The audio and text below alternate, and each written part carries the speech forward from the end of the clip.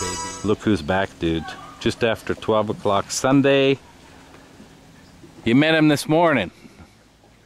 You heard a live report from these guys. 10 o'clock, ain't that right? That's right. And what were you saying there? Tell us about the fishing. It was awesome. Yeah?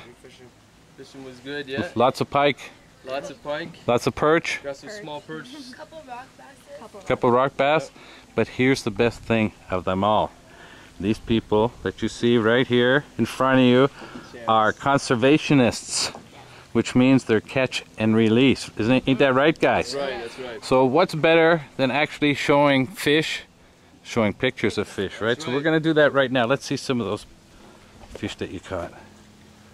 You'll have to turn it this way. Okay, there's a nice size one. Okay, can we turn? Who caught that? Jordan did. Nice size.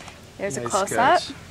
That was early this morning? Yeah, Yeah. that was Okay. this morning's light start. Okay. Using what? The What are you net. using, Jordan? Use a map. There's a better shot of it. Okay. And where's the big one you said? And then Brian. You have some too?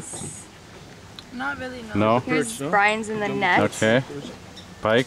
Well, that's a nice one. Nice Who big got pike. that one? This Brian dude. did. Hey, he's the man, right? That's Whose right. was bigger? This is bigger. Was it? Brian's Is was it? bigger by That's a nice a couple one. pounds, yeah.